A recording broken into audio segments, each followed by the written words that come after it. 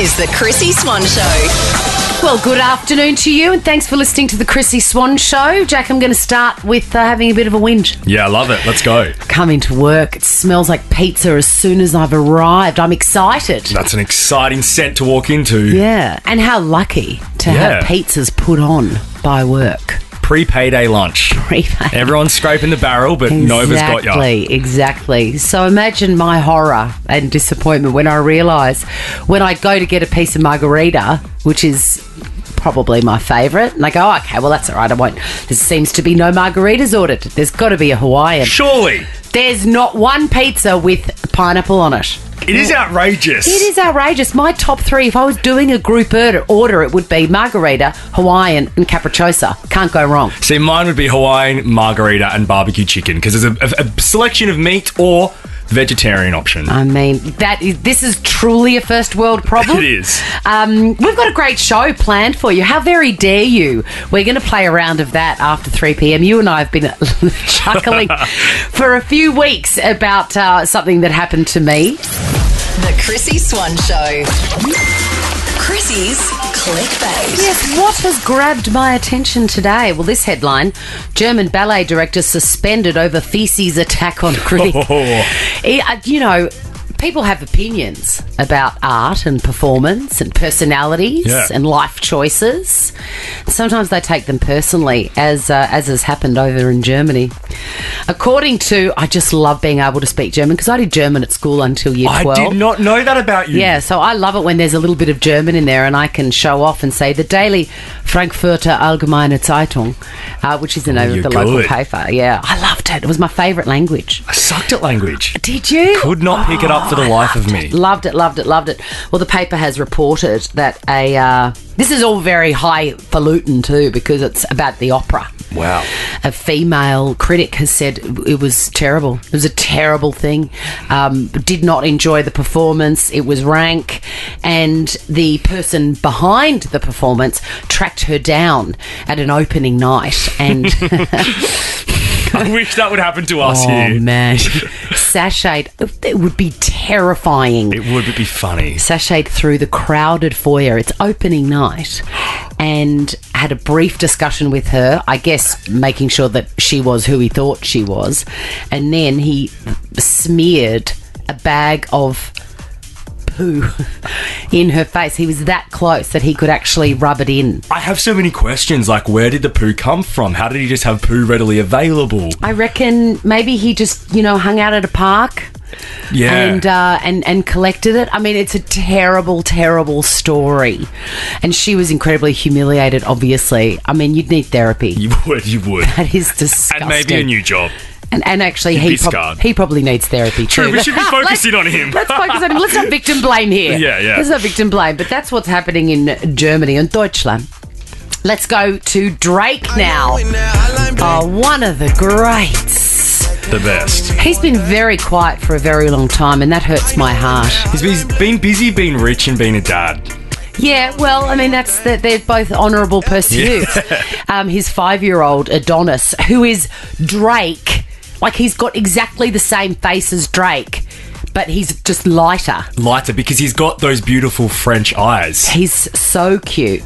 He's so cute to look at, but this is the first time I've really heard his personality, and he's a cutie. His 5-year-old son, Adonis, has crashed his interview with a weird... I've never heard of these guys. Barstool Sports? Yeah, it's like a podcast, and Caleb Presley, who hosts it, is a pretty big podcaster and vlogger over in the States. Right. It's sort of an irreverent, naughty, funny take. Yeah, they ask the questions that you're not expecting. And we certainly were not expecting this when he sat down with five-year-old Adonis. Can you read? No, I can't. Do you think if you had a better dad, you would be able to read? This is my better dad. Do you think if he did a better job with you at home that you'd be able to read? Yeah, and that's a funny dad. Also, he does a lot of jokes. Yeah. Jokes for the win. And just ignores the question. Yeah, and that's a funny dad. Yeah, he's like, okay, so he doesn't help me at all, but he's a funny guy. That's what matters. That is important. And rich. The Chrissie Swan Show. For all your health and beauty products and advice you can count on, visit Priceline Pharmacy. Priceline has a massive range of brands at great everyday prices. Whatever you're after, you'll find it at Priceline Pharmacy. Hurry into your nearest Priceline pharmacy or check out priceline.com.au. The Chrissie Swan Show. What's my name? Who is it? Chrissie Swan's Who Am I? Yes, we've got $500 worth of Coles vouchers up for grabs. I'm going to take $100 worth of those vouchers away every time Olivia from Adelaide gets a question wrong. Olivia? Hi, Chrissy. Are you feeling confident? Feeling confident. Let's do this. And how great is $500 worth of Coles vouchers? What a great prize. We should just say Olivia registered via the Nova Player. So if you want to play tomorrow, jump on there now and Get register on your it. details. It's so easy, and you can be scanning away, Olivia. All right, let's go. I've got 5 clues. Your first clue for $500 worth of Coles vouchers. The meaning of my name is thankful or grateful. So it tells you it might be a foreign name, not English. Jack. I was generous there. Olivia, normally he's much quicker on the He doesn't want you to take these Coles vouchers I home. do. I He gave her doesn't. a lot of time. Oh, come on. We're down to $400 worth of Coles All right, vouchers. let's go. My first 2 albums were commercial failures. Oh, it's not Ashante. It is not, but I believe you're on the right track. You're getting there. For $300 worth of Coles vouchers, I have performed at the Super Bowl. Rihanna. No. Too easy. We wouldn't make it that easy, Olivia. Fresh in my mind. By we, Jack means he. $200 of Coles vouchers for you on this. I have been in trouble with the tax department. Snoop. No, but you're really I'm not good doing too well, am I? No, but they're really good guesses, Olivia. You're really on the right path. For $100 of Coles vouchers. My hips don't lie. Shakira. Shakira, Shakira. What a tune. You can sing that when you're spending up big at Coles, Olivia. Thanks, Chrissy. You're the best. Have a gorgeous day. The Chrissie Swan Show. I am so delighted that I no longer have to write an application letter for a job. It's a good feeling. I'm too old. I've worked too long that I don't need dear sir / madam. I don't need to do that, but I did my fair share of letters. In fact, when I first got out of advertising school, I went for something like 37 job interviews and did not get a single one. That's soul destroying. Oh, man, it was so hard. I've never had to write one because when I got a job at Nova, I just started banging on everyone's door being like, let me have this job. That's a good way to do it. It's better than the letter because then you're left going, how can I get these people's attention? I was getting my photos done in photo booths and spending a fortune. Oh, it was hard. So I'm very glad that part of my life is over. But the letters that I wrote never went like this. This is an application that was actually received for a hospitality job in Brisbane. Hey, so that's how it starts. Hey. Very cash. Not dear sir, madam. Hey, I'm applying to you today as would like to work at your company, plus wanting / needing a job and get off Centrelink. Okay. But also at the moment, if it suits you, I would like to be part-time and love 10 to 20 hours a week, ideally ATM at the moment. I love the use of ATM at the end of that sentence. Twice she used ATM. Not going to lie, I like to speed and get heaps of complaints and cause trouble. Plus, I like to drink alcohol, party, clubs, skids, burnouts, etc., etc. Pretty much doing dumb shit. Thanks for reading. Maybe I have written a job application. Definitely, there's a few people we know that could have signed off that one. And then I love that, by the way. And have you ever been on Centrelink benefits? I haven't. Okay, so part of the deal is that you have to be seen to be applying. I did know that, yeah. For work. So this is what this is. Yep. It's like, I did apply for it. It's a box tick, yeah. Yeah, I did apply. Anyway, I read the comments and one guy said, we hired one of these people for a laugh. Obviously, it happens all the time. And then somebody said, oh, what happened? And, apparently she came for the interview completely unprepared, literally going through the motions. And they gave her the job for a laugh. And she was told to start on Monday. She didn't turn up till Tuesday.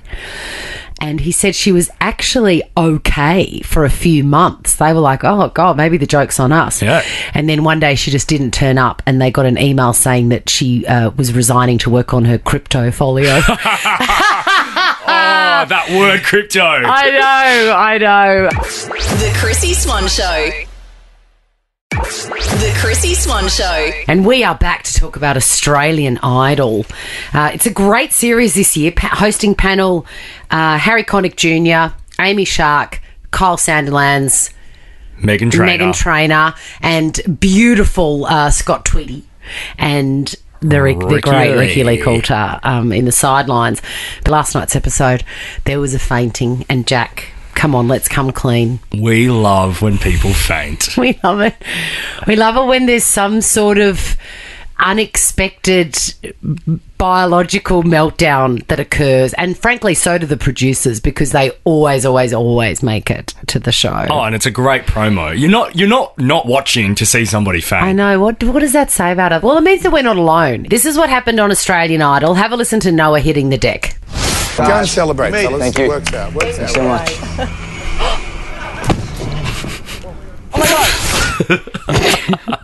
He really went down like a sack of potatoes, let's call it that. And Amy Shark's, oh my God. Play it again. Go and celebrate, fellas. Thank you. It works out. Thanks so much.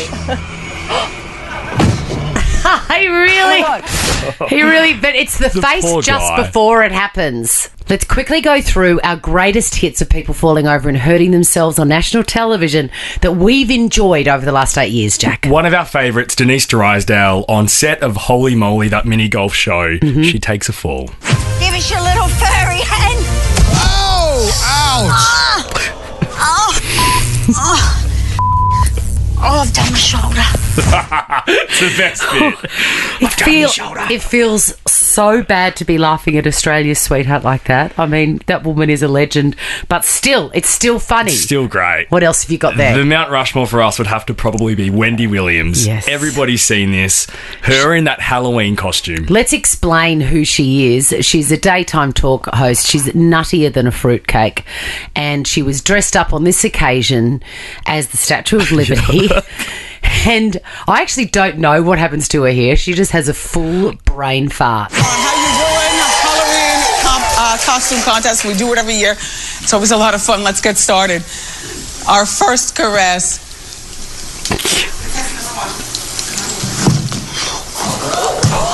Breathing.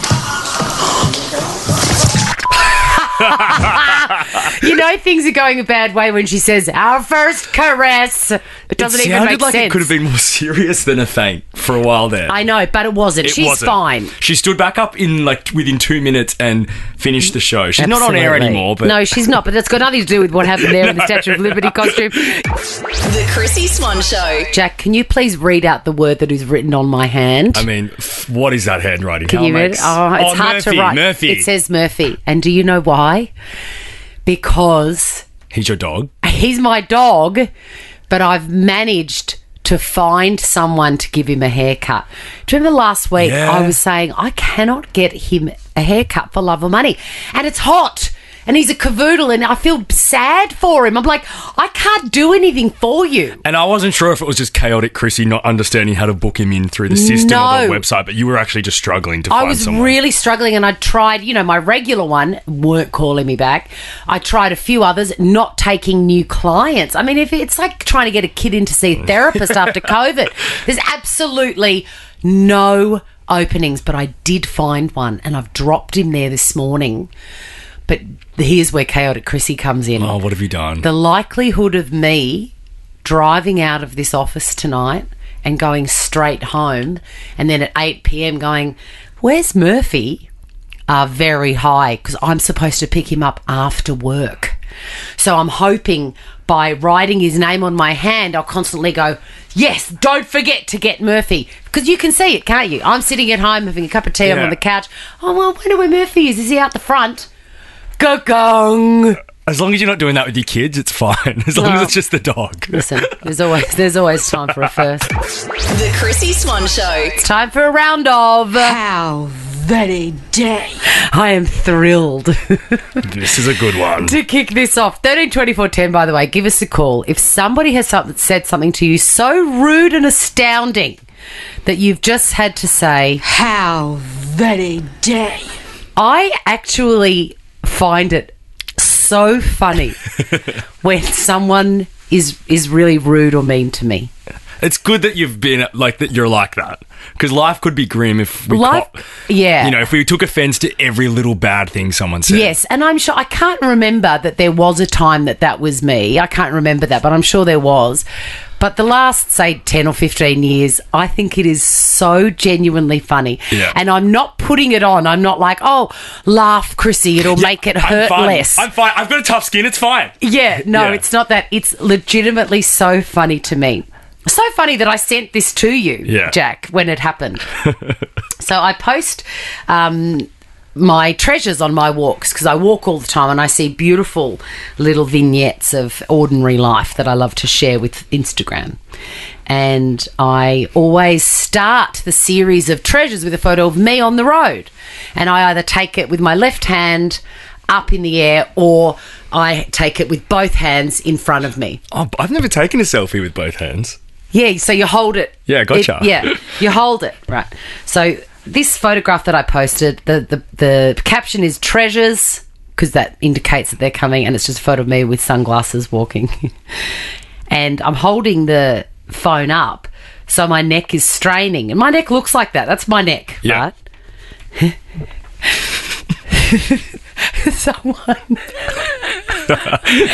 Someone has just commented neck.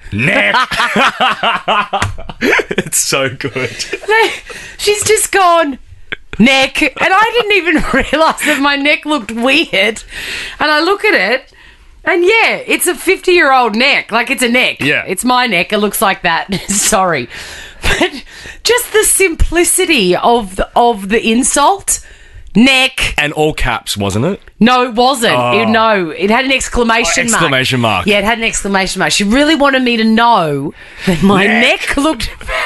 Neck! Do you think it was intended for you? Or, like, was she forwarding that to someone to say, or do you think she just wanted to reply to you, neck? That is a really good question. I hope she thought she was responding to me. Yeah, because that makes it funnier. But I don't care. I'll take it either way. That is the best how very dare you that's happened to me this week. Some people just have absolutely no tact. Neck! Jack isn't just saying weird nouns over and over, just neck! Neck! He's quoting a woman on Instagram who saw a picture of me and just wrote, neck!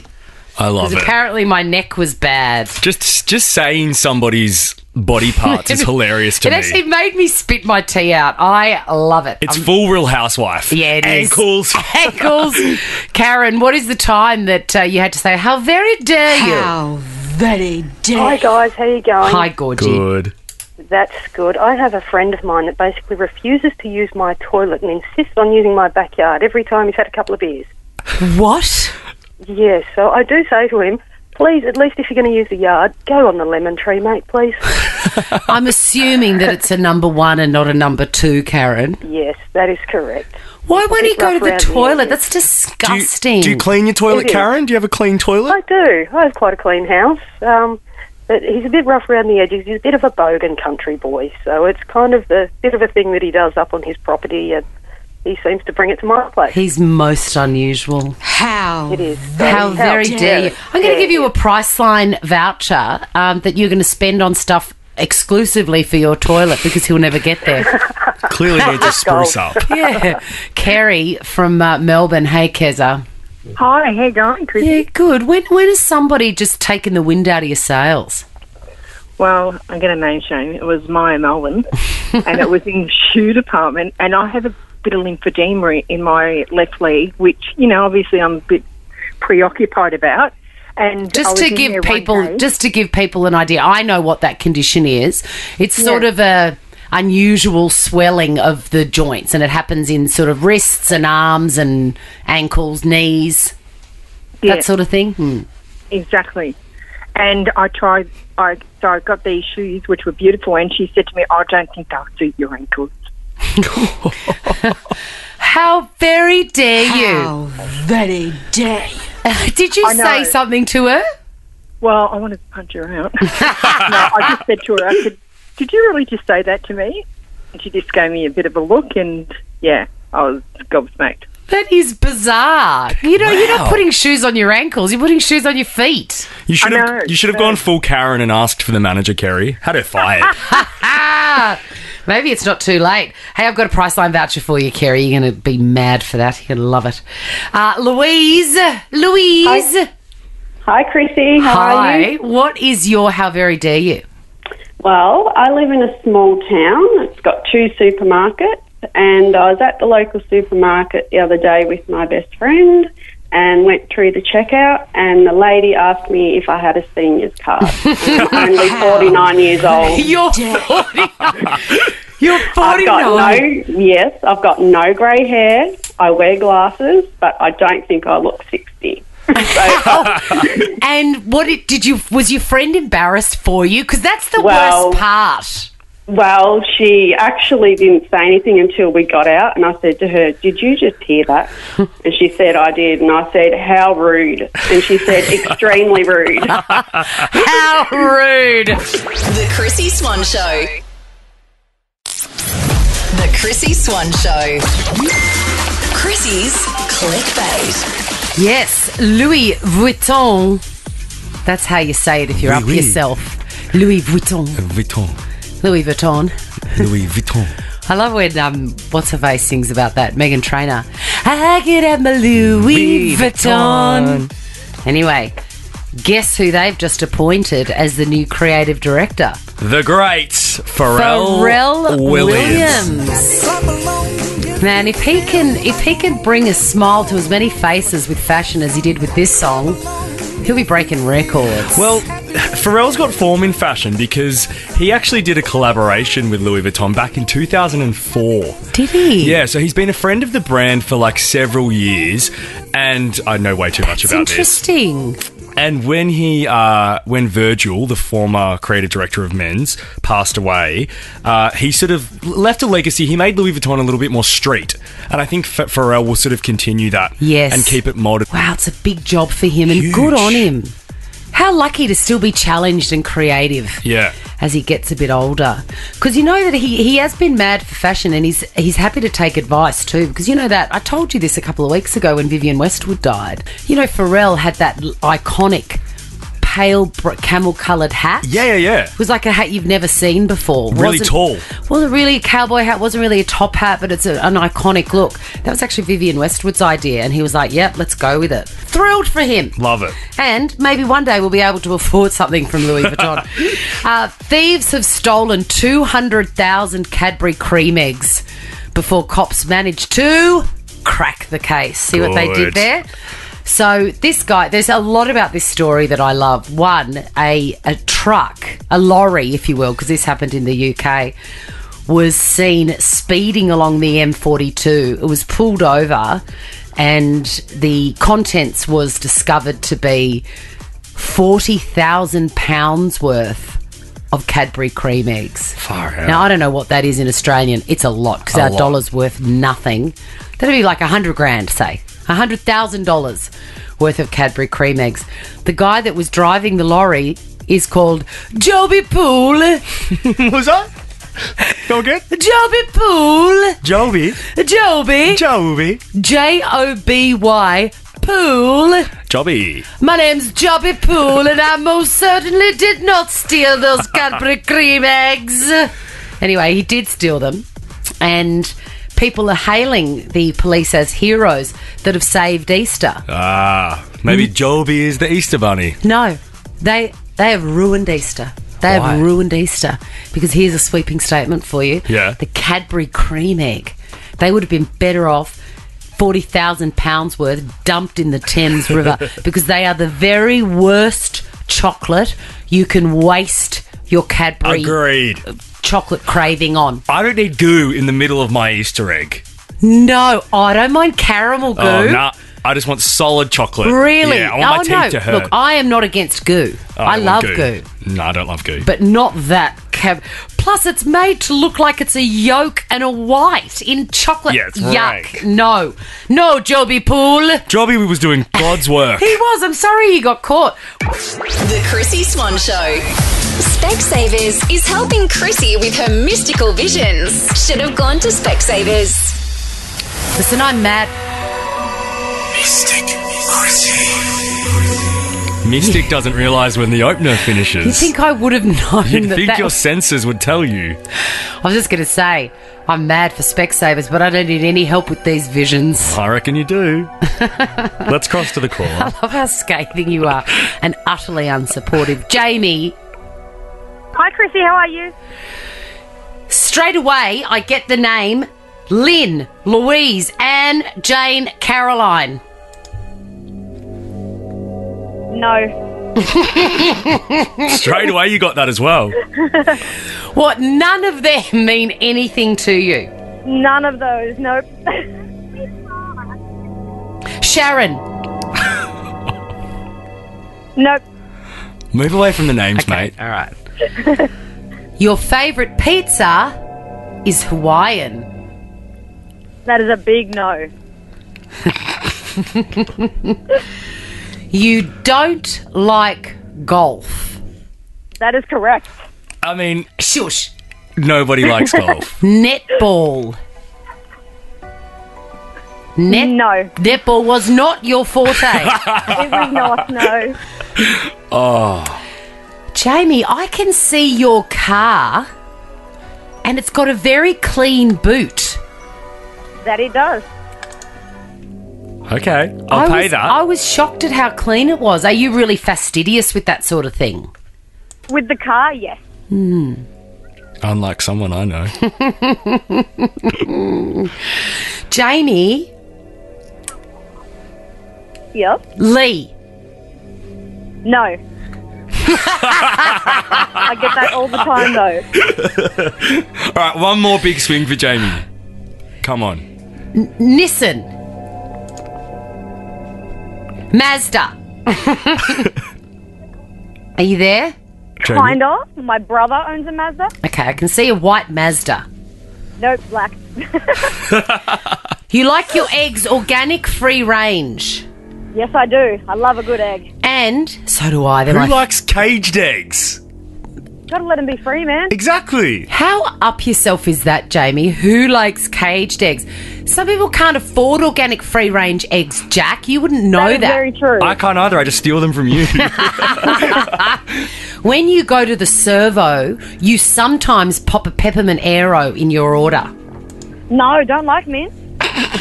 All right, one more. I'm giving you one more. This is actually your last chance, Mystic. I'm really nervous. I see Hollywood, Los Angeles around you and size 10, either shoes or clothes. Shoes. Size 10 shoes? You got a big Size hoof 10 like shoes. me, Jamie. I do, yes. I should get your number. I'm cleaning out my cupboard and I've got heaps of shoes. Do you want them? Oh, really? I do want them. All right. I'll get your number and I'll just seriously though, clear out some space in your wardrobe. I've got some shoes, baby girl. Or they can go straight in a clean boot. Yes, and also you've just won just for playing along with me and a total idiot.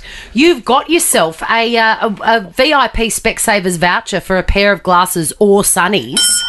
That's amazing. It is amazing. You won't believe the range and $250 cash, How good. Jamie. That's awesome. Thank you very much, All right, guys. don't spend it on shoes because Toot Toot Australia Post is on their way. I was going to say, I got new ones coming. I don't need to. That's it. Thanks, Jamie. Now check this out.